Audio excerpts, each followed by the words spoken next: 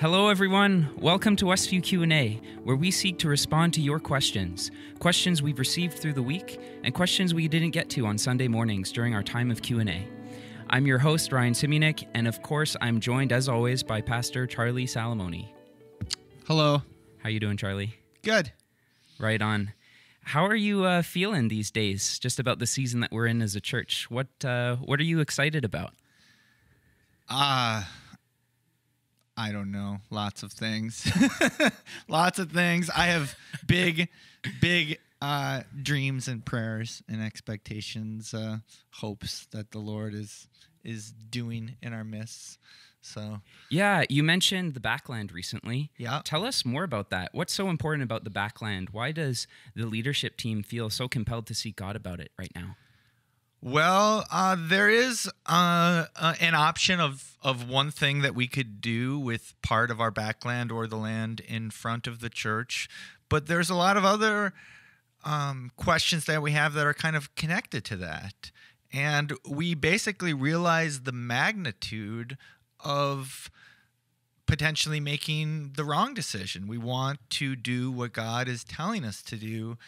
And something on our mind is this land has been unused for a long time. And, we realize that this land is very valuable. I mean, it's very financially valuable, but also it has potential value for the kingdom. And so for me, it starts with a theological biblical belief that God will do whatever we ask for his name's sake. Because Jesus said this lots of times. The Bible says this lots of times, if that's our goal. And so having this belief, if we ask God to use this land for his name's sake, he's not going to ignore us. That is one of those prayers he said he would always answer. So the reason why I want to gather the church is because I want us together experiencing this ask and receive. Like together, we got together, we pleaded with God, we asked him to work according to his word, we asked him to do the things he said he would do, we asked him to use this land for his glory. And then we're going to watch and see him answer. Like, I'm excited about that. I'm excited about us seeing God answer us in a way where we will collectively be able to say that was definitely God. Like, he did it. That's amazing. And it will be a story that we tell. Amen. Right on. So you touched on this briefly, but what do you want from us as Westviewites in this time through this process? Like, what should we be doing?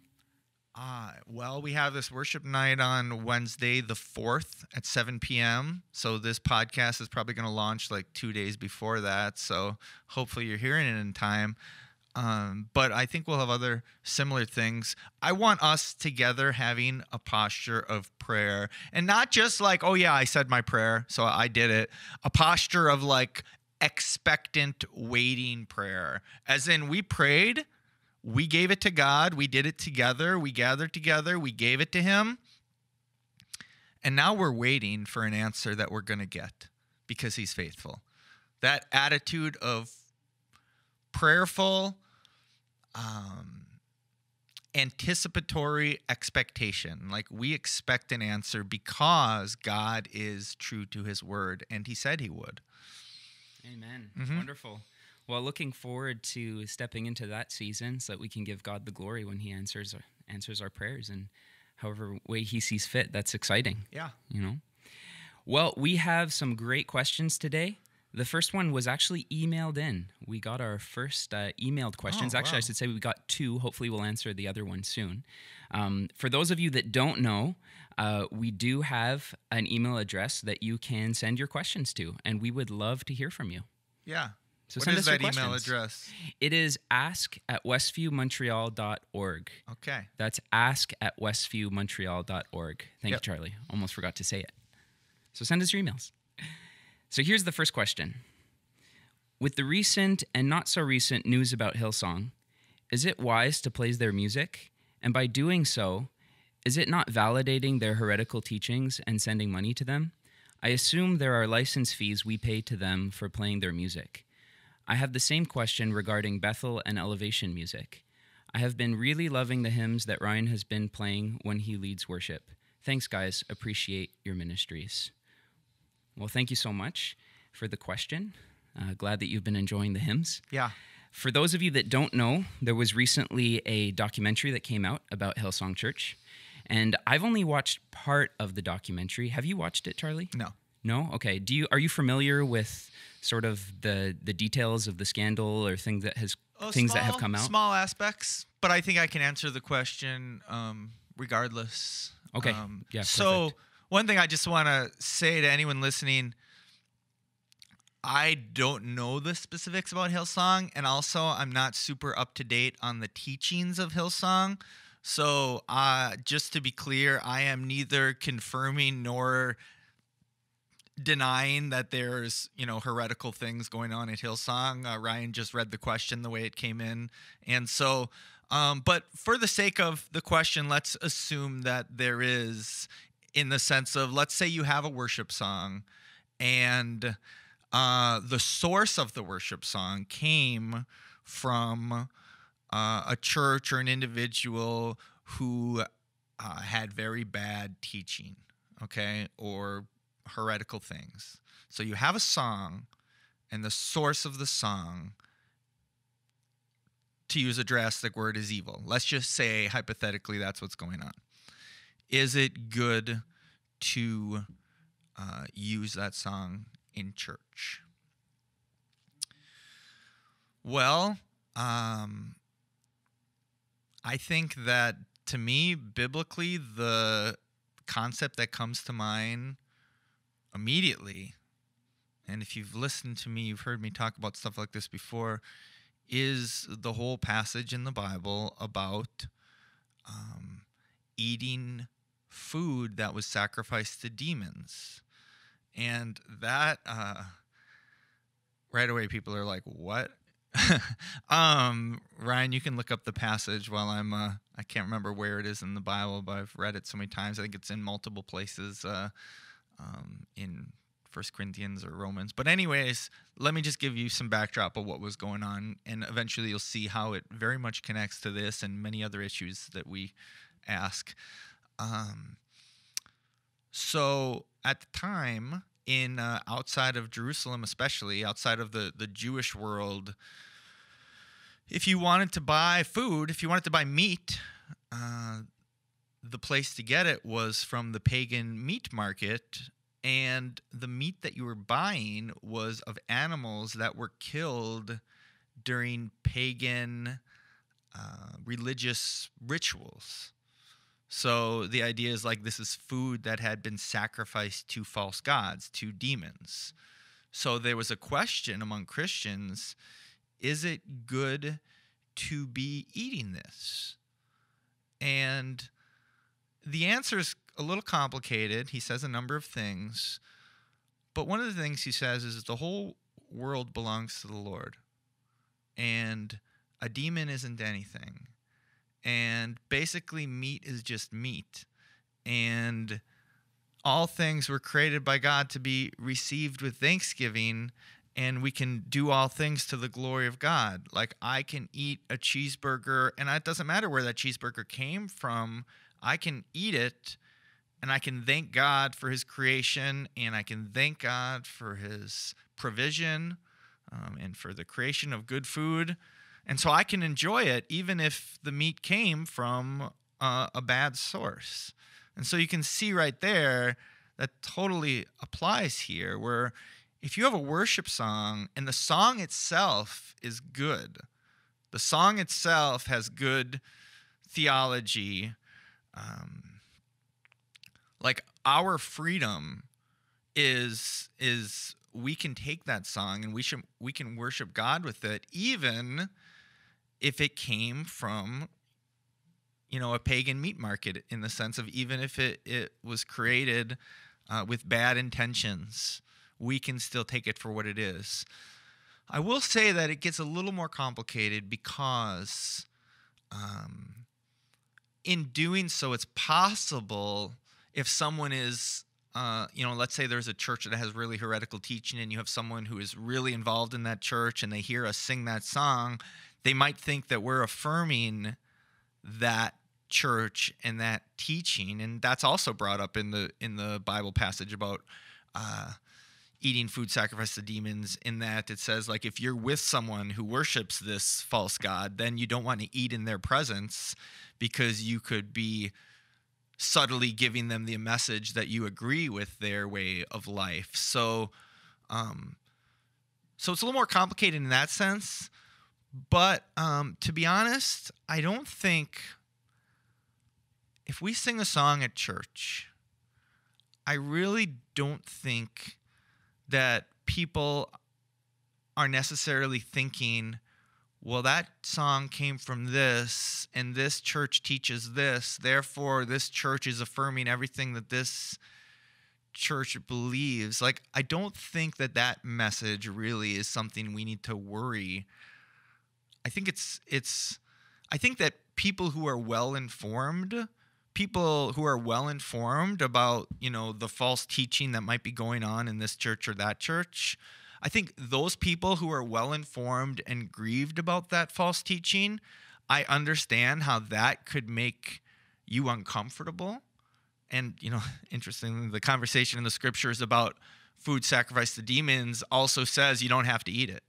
You don't have to eat it if you don't want to, and no one should look down on one another. Like, if I'm eating it and you're not, neither one of us should look down on one another. So if you don't like that song that Hillsong wrote and that really disturbs you, you don't have to sing it, okay? You don't have to sing it, and I won't look down on you.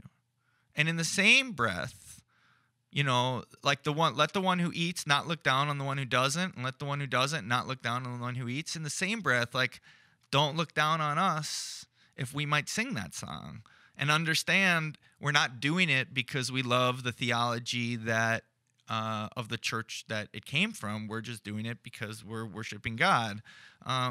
So it's a complicated issue, and I just want to say the Bible is pretty amazing how you can take this old concept like food sacrifice to demons, and you can see that, like, the Bible was all written for us, and we can translate these old issues into timeless principles. So that's the short answer. I think that's really helpful. Thank you for that. No, I think that's great. I often like to think of, I don't know where this concept originally came from, but I heard originally, I think, in a Christian rap artist song, but it was basically this idea of God making straight lines with crooked sticks, and we're all crooked sticks, but especially when we look at circumstances like these, maybe it's because I'm looking from the perspective as a musician, but, like, there are a lot of different people who wrote these songs, and we don't know what's in their heart. And even if, like you were saying, it's coming from not a good place, if the song itself is good, like, I also want to make sure that we don't dishonor a good work of the Spirit that he's done despite our sinfulness in general in the church. Yep. So there is something to be said for going, but this is a good song that the Spirit brought about, and making sure that when we see sin in one community, we don't write off everything that has happened, because the Lord does work in broken places. Mm-hmm. Yeah. So I think that's good. Is there anything else you want to add to that? No. Okay. But I like what you said too. I mean, it says in Romans that if you don't follow your convictions, you're sinning, right? It's in Romans 14. So follow your convictions, but let's not be judging each other. Yeah, that's definitely a principle for sure. Yeah, I think that's really helpful. Thank you. So let's move on to another question now. This is actually from our young adults. So thank you, young adults. Oh, fun. So we know that sin brings suffering in the world. Do we as humans pay a price for the sins of our ancestors? If we do, how is it fair? Or how can we reconcile it with Ezekiel 18:20, which reads, "The one who sins is the one who will die. The child will not share the guilt of the parent, nor will the parent share the guilt of the child. The righteousness of the righteous will be credited to them, and the wickedness of the wicked will be charged against them. So just continuing the question now. If we don't, how can we explain that little babies who haven't yet committed sin, although they are born with a sinful nature, die or become very sick, or that in utero babies die before coming out of the womb? Yeah, there's a lot to this question. Mm-hmm. Where do we begin? What's the first? Let's try to break it down. So do we as humans pay a price for the sins of our ancestors? Well, the way that I would answer that is each person in the end, if we're talking about like the final judgment, no one is going to hell for someone else's sin. I don't think anyone will ever be judged, and I think the Ezekiel passage supports this. I don't think anyone will ever be judged for what someone else did. When it comes to our ancestors, Adam, my understanding is we inherited Adam's sinful nature, but I don't see it as we inherited his judicial guilt, if that makes sense. Like, I personally don't believe that a baby who is born and dies, in infancy goes to hell because, they weren't forgiven of Adam's sin or what. I mean, the way that I see it in the Bible, it's like there is a judgment of works, and I don't think you can fault a baby for doing evil deeds, right? However, what we have inherited from our ancestors, namely Adam, is a sinful nature. And I can point to like more immediate ancestors, like of mine, and I could see how like some of the things that my parents did and grandparents did, I can see how that followed the generations. And a part of that is monkey see, monkey do. Part of it is that. And there might be more to it. There might be something to be said about how our nature is kind of inherited. Doctors will tell you that the predisposition for addiction and alcoholism runs in the family. There is something to be said, I'd say, about how that nature is inherited, but you're not born an alcoholic. Like, you make choices and eventually you go down that path, and if you end up sinning, those were choices you made. So that's my understanding, is we inherit a nature, but we don't inherit the guilt in the sense of we're punished for what they did. Okay. Yeah. Yeah, no, I think that's really helpful. So if I could try and summarize, just correct me if I'm wrong here. So you're saying that we all experience the effects of sin, that the curse of sin, because we inherit the sinful nature because of Adam, and the earth is fallen. There's that corruption that's happening. So we all experience that. So death is included in that. Yeah. Also, there are natural consequences for our sin that can be perpetually carried on. Things like addiction, or sort of bearing. If you have, maybe a dysfunctional parent, their sin clearly affects you. Yep. In that sense. But the final judgment after this life has to do with our own personal sin. Yep. And okay. I think in the question, I remember there was questions about like babies getting sick. Like, there is a sense for sure in which the reason why people get sick in the world, the reason why this life is full of pain, is because of Adam's sin. Like, there's definitely a sense in which that is true, and we've all walked in his footsteps. So yes, in that sense, you have little babies who have never sinned, who are experiencing consequences of their ancestors' sin. And I guess in that way you could say that they're suffering or perhaps being punished, but I don't think that I would say that it's being punished. I wouldn't use that phrase. Yeah, what would you say to somebody who looks back at their family lineage and sees a lot of dysfunction, a lot of sin, and looks at their own life and sees a lot of dysfunction and sin and a lot of hurt and sort of goes, is my family just cursed? Am I cursed? Like, what would you say to that person? I think anyone could look at their family and see how radical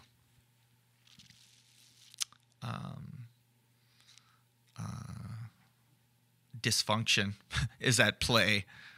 For some, it's more on the external. For some, it's like, oh, it's really obvious how your family has had issues for generations. And for others, it's like on the outside, they look really squeaky clean.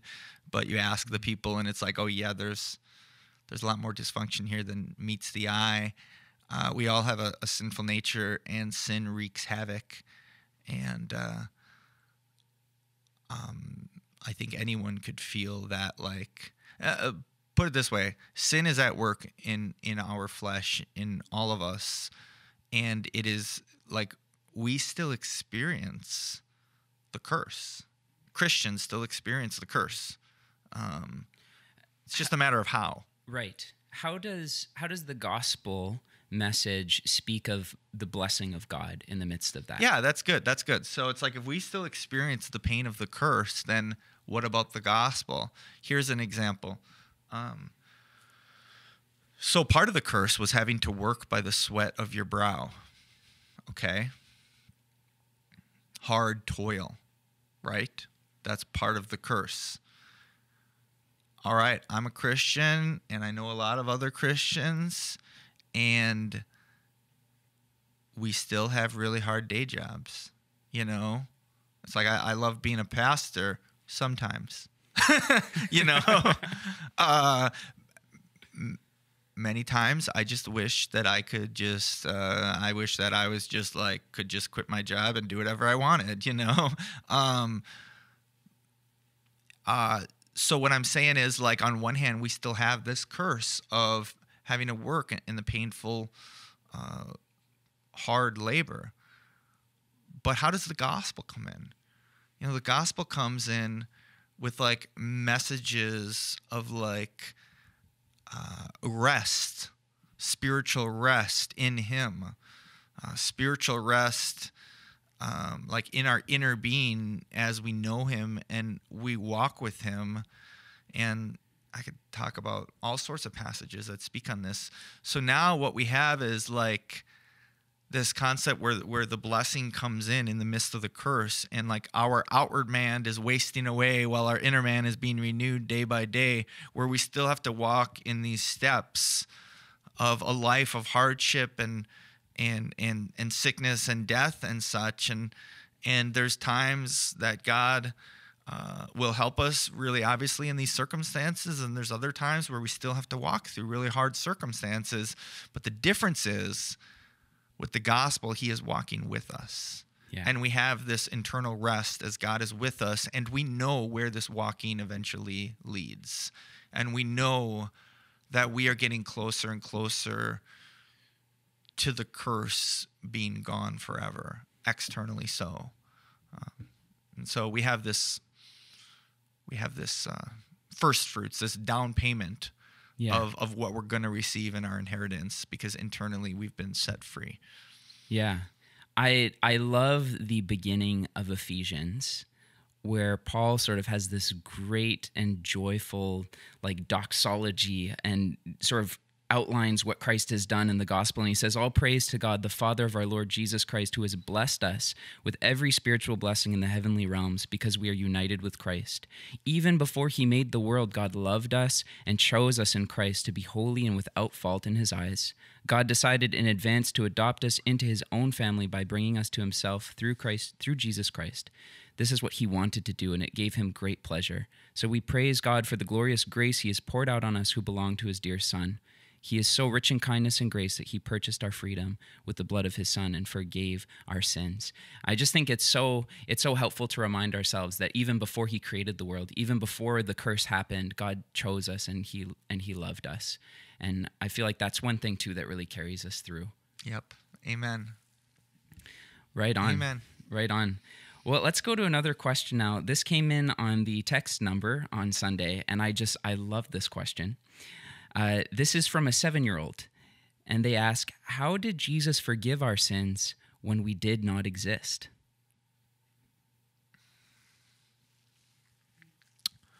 Well, sometimes words are used kind of interchangeably, but the words have different nuance. What Jesus did on the cross was he paid for our sins, okay? He provided a way of forgiveness. So in that sense, I might say, like at the cross, like God gave us forgiveness. I might say that. And when I say that word in that context, I am speaking of how at the cross, our punishment, what we deserve, was laid upon Jesus. The things that we would do in the future, all the sin of all humanity was laid upon him. And he died and he paid for it. Now, I think the question that you're getting at is how can Jesus forgive us when we weren't born yet is more about what I'm trying to say this in a 7-year-old answer, even though this 7-year-old might not be listening. As in, this is the best analogy I suppose I can give. Like, if you do something bad and your big brother or your parent is like mad at you, and then, they come to you and they say, you know what? I decided that I'm not mad and I love you and I'm not even going to give you any punishment for what you did. And we're just going to go back to whatever we were doing and we're going to go to Disneyland or whatever. And we're not even going to think about this. Like, that's probably the aspect of forgiveness that you're thinking, what I would call relational forgiveness. And I think that happens as we experience him. Ryan read that passage from Ephesians that talks about the concept how we were chosen and predestined for this forgiveness and glory. So there's a sense in which even way back then, he knew exactly how this was going to impact us.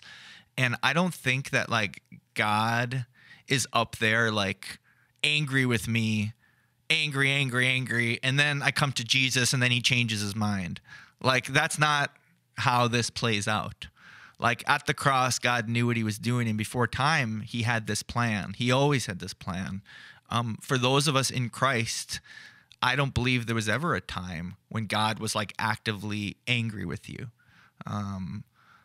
So it was always his plan to forgive you in Christ. So that's one of those things where I'm going to say it's a longer conversation, but we have to remember that God is outside of time as well, right?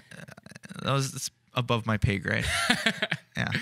Well, and when Jesus died, he paid for the sins of all who would sin in the future, who would believe in him, but it was also for sins of the past as well, right? You talk about Abraham and the faith that he had in God, and it was attributed to him as righteousness, right? But that righteousness too was Christ, right? Like that forgiveness that was extended to those in the past was also because they're putting their faith in God and God looking forward, knowing what he was going to do. Is that correct to say?